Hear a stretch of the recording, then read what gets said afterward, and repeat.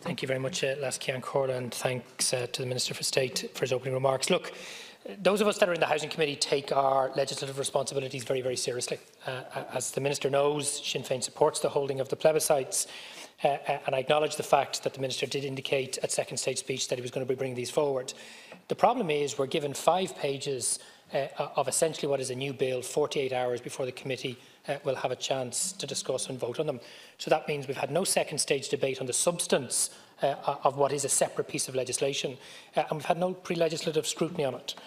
In fact, before we even got the amendments, we were reading Daniel McConnell in the Irish Examiner yesterday, a story based allegedly on a leaked memo from Cabinet, in which the Attorney-General was expressing serious concern with the amendments that we're going to have to deal with in committee tomorrow, allegedly on the grounds that it's not clear what the policies or the decision-making powers of these new mayors would be, or the relationship with existing councillors.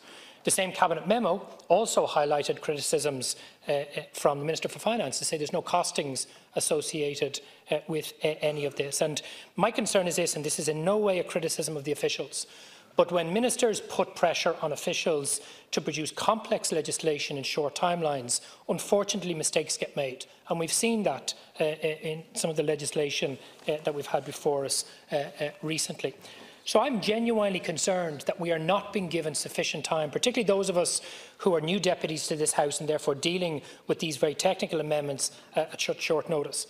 I also have to say I was a member of the Dublin Mayors and directly elected mayors forum previously, when the 4 Dublin local authorities looked at the issue of a directly elected mayor to Dublin. And one of the key issues in making decisions about whether you support or oppose the election of mayors directly is what powers they have, what structures they have, what costs. Will powers be lost from local authorities as they're devolved upwards?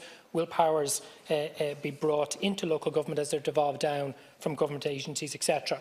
And while I understand from talking to the Minister before we came in here today that there will be another piece of legislation, in some senses we're being asked to take some very important decisions at committee tomorrow without having all of the full information. As Donegal Éireann said, my colleague, we don't want to delay the substantive legislation before us tomorrow. So I have a request of the Minister, and hopefully in his concluding remarks he'll be able to address this.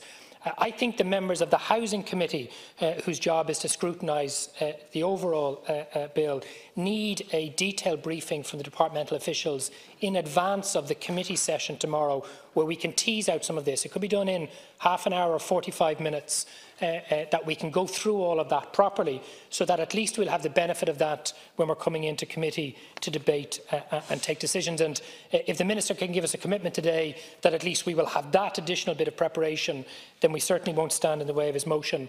But can I say this? And again, this isn't to be in any way partisan about these issues. While we can have our political and policy arguments, it's our job in committee to make sure that legislation is got right.